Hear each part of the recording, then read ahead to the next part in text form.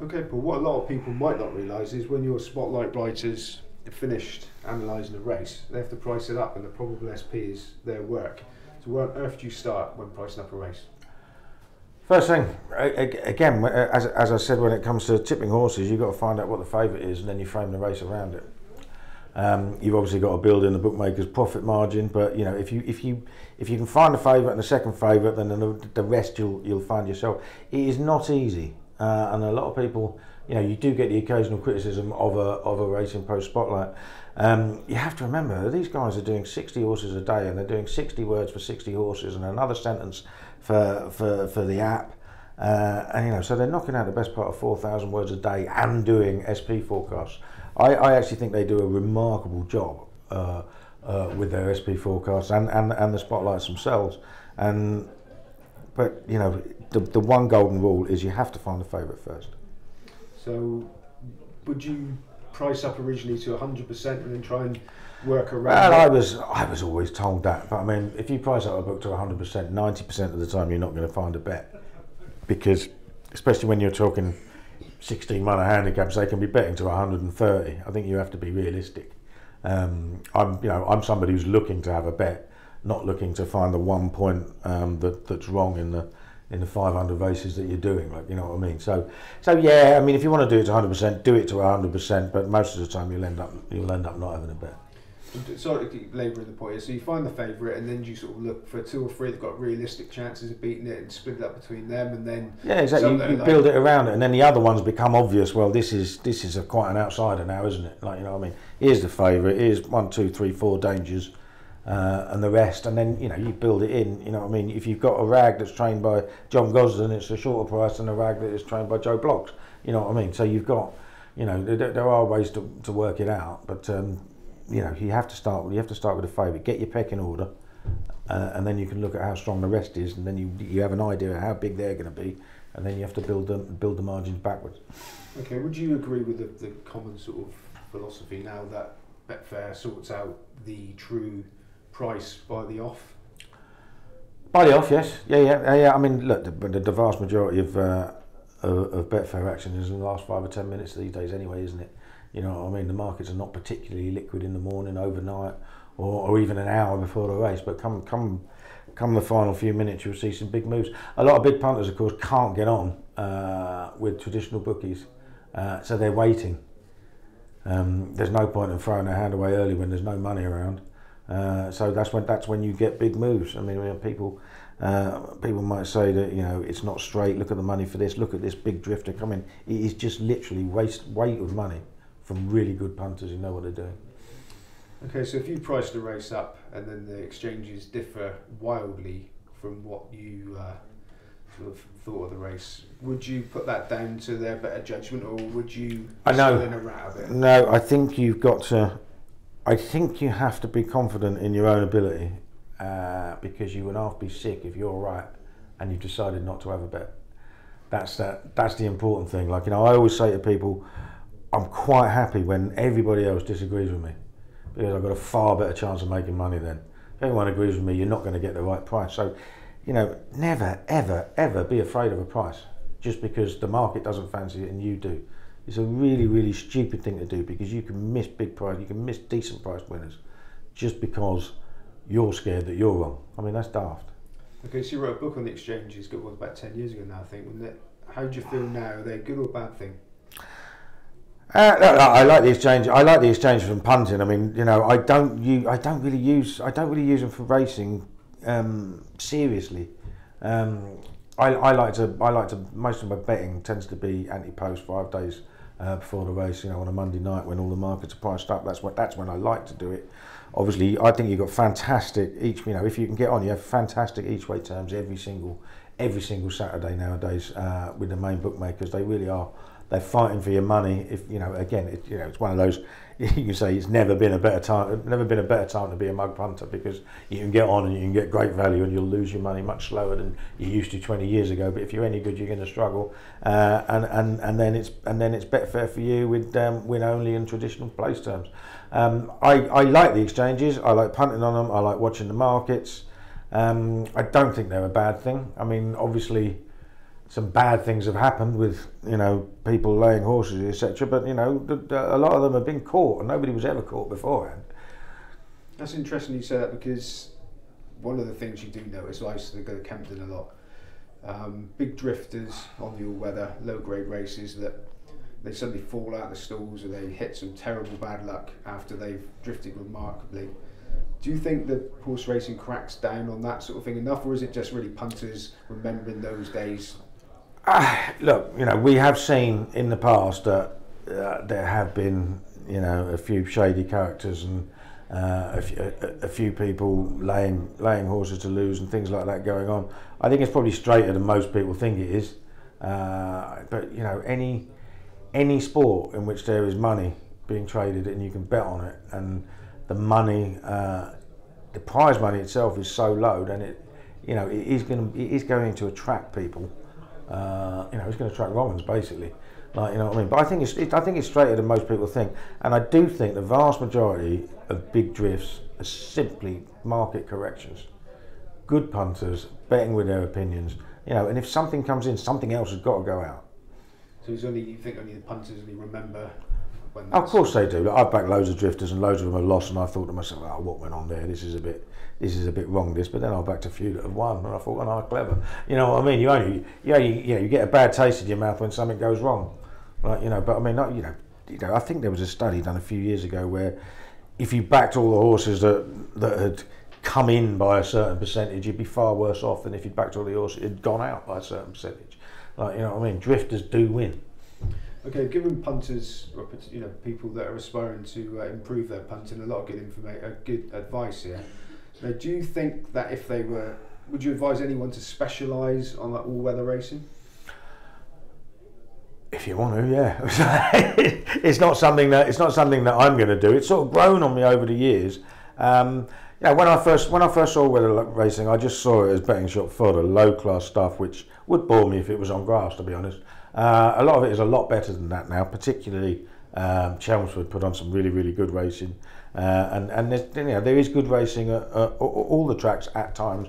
There, I'll be happy with it. Some people do. I do know that some people are looking. Some people really, really specialise at Southwell, and I wouldn't even turn my telly on for Southwell. You know, but you know, if you can do it and it interests you, and you can, if you know anything that can give you an edge, then yeah, do it. Just going back briefly to your when did you suddenly discover that you had a talent for picking winners? I would say it was strange, really, because I promise you, I spent a good 20 years being a complete mug punter. I mean, you know, I just liked having a bet, like, you know, and I didn't really mind losing. I'm not, you know, I'm not the most disciplined man in the world, never will be. I had a mate who used to be this deputy sports editor here years ago, and he went to Australia, and he kept asking me for tips for Cheltenham and Royal Ascot and stuff like that, and I'd send him a brief preview, and I was giving him loads of winners, and it surprised even me. And then when I took over, I got the title of betting editor. It was literally just a production job, looking after all the other tipsters and drawing up pages. I wasn't doing any tipping at all. I started standing in for people. I then got asked to stand in for the Weekender a couple of times. Then Matt Williams, who did the Weekender, left, and then they asked me to do it full time, and I got hate mail. I started okay in the first jump season in 2010, but the flat season of 2011 was embarrassing. I mean, it was terrible. I barely had a winner. The losses were like, you know, 30%, I think, overall, 35%, I think it was. And then the 2011-12 jump season was the complete opposite. I mean, I was just going back to have a look at my figures, because I've never really kept a record of the Weekender. Hard to do because you get loads of non-runners when there's no markets and they don't count.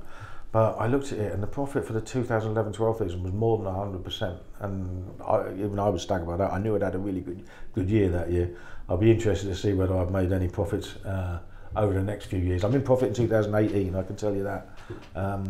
But the rest I don't know. It just suddenly fell into place. I really enjoy looking at racing. Well, it all boils down to me. Do you have an awful lot of sympathy for punters that can't really be bothered and just copy you? I wouldn't say sympathy. Well, when they're having a go at you, I mean, you know. Oh, look, people have a go. There are people who expect you to tip winners all the time, even though you're tipping 10, 12, 20 to 1 shots, etc. That's just silly. You get lots of people who have a dig, and you know, I mean, like, sometimes I will amuse myself by winding them up on Twitter. Other times I'll just block them. You know, you've got some really, really decent people out there who just like the fact that here you are presenting them a case, you give them a good read. I like to give them a good read as well, like, you know what I mean, not just say back this. I hate the idea that I just give you one sentence, I fancy this, go away and back it. I just want to say, here's why. If you agree with it, please back it. If you don't, please come to your own conclusion, back something else, and if I'm wrong, I really do hope you win. I like to see punters win. I like to hope that I've helped some win at some of the time, and I like to think that when I'm on a losing run, they've jumped ship a lot earlier than I have myself. You know what I mean? So, you know, I mean, I like to see people win. I like to think that I can give them some sort of help, and you know, at least say, look, this is the way I look at it. Try and do it yourself. See what you can come up with. So one of the success stories of the Racing Post in the past has been Pricewise. Now, do you think Pricewise is still viable in the world as 24-hour betting? It would be a crying shame to get rid of the brand, because it's, you know, it was brilliant since its inception in 1987. The first Pricewise column ever came out, and but the problem is bookmakers no longer hold the prices. We already made the decision a year and a half ago to no longer tip at prices in the paper, because those prices aren't there anymore. When people go down the shop and pick up, you know, there are 2 or 3 firms who will guarantee for, you know, 5 minutes. I think one of those only guarantees the Pricewise selection, and you can't really blame bookmakers for that either, because, you know, when the Racing Post still started, there wasn't any evening opening, there wasn't any internet. They just got up in the morning, and their prices that they'd set at 6 p.m. went live at 10 o'clock in the morning. Nowadays, it's, you know, those prices are traded all week. The decks are made on a Thursday. They're priced up by, you know, most races are priced up by Friday morning then as well for Saturday. And they're traded all day. How can you expect them to say, right, we're finishing this horse at 14 to 1 at 5:30 on a Friday, when we've got to set the paper and get it off to print, and you know, it's going to go down to 8 to 1 by 8 p.m, but we're going to put it back out to 14 to 1 in the morning. It can't happen anymore. So I think price-wise, you know, maybe we should put the prices out first off when they go at 8 p.m, but then they're not live for very long. What do you do then? People are still going to be looking at it at midnight, at 6 o'clock the next morning, and we're saying back this at 12 to 1, and it'll show 7 to 1 on the bet link. So it's hard. I think it's worth still carrying tables to show people how the bookmakers were betting, but the best thing you can do now is get on at the best price you can, and but you cannot expect prices that have been there overnight to still be there in the morning anymore. Would there be a case for putting the minimum price for value? There is a case for that, but the problem I find with that is, how do you record it? You say get on at 10 to 1. So right, well, it was 10 to 1 at one stage, and then it wins. And think, do I write that down as 10 to 1 when I'm recording the figures?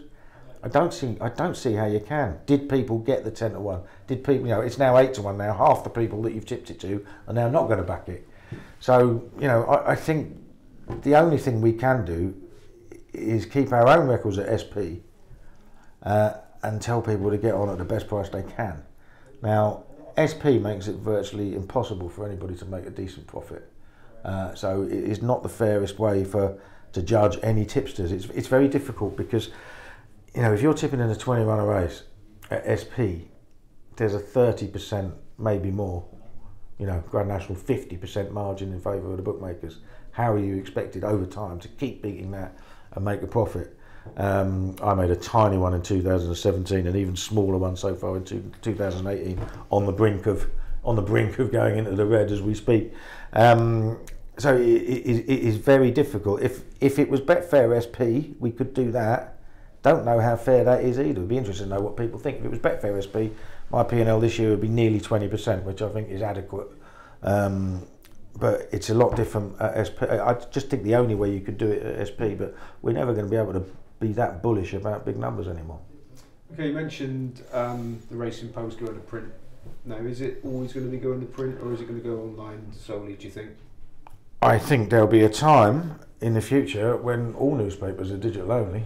I don't think there are any immediate or even long-term plans for the Racing Post to go that way. That sort of thing is way above my pay grade anyway. I certainly wouldn't have heard anything about it. But you know, you look at the way you go. Every newspaper in the country, you know, around the world, is losing readers to online. That's where people are going. The older people that, you know what I mean, the generations that read papers are dying off, and now everybody goes to digital. So at some point, I think all papers will go that way. I hope it is not in my lifetime, but you never know. Okay, and finally, a golden rule for an aspiring form student like yourself. Golden rule: discipline. Be more disciplined than I am. You'll do a hell of a lot better. That's about all I can say. Yeah, I mean, you know, if you haven't got discipline, if you know, if you can be a clown with money like I can, then you're going to struggle. But I mean, you know, just you know, if you want to take it seriously, you've got to be disciplined. Paul Kealy, thank you very much. No worries.